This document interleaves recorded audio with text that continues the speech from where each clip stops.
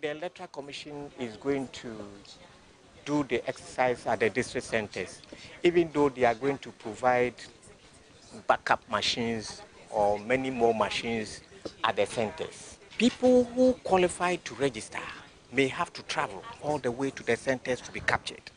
What is the incentive? What is the motivation for that young guy who has turned 18 kilometers away to board commercial transport to the center to come and register, when in fact he has a Ghana card?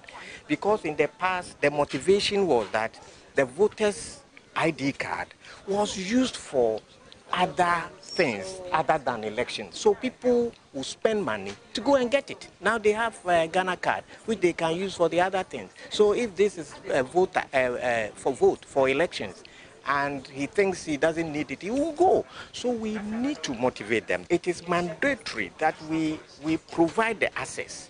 I have suggested and I have appealed to the EC that they may even create mobile centers to, take up those who are far away in the populous areas where they may not be motivated to come to the center to register, so that the mobile van that will go to that periphery of the district will be a sort of motivation for them to offer themselves for the registration.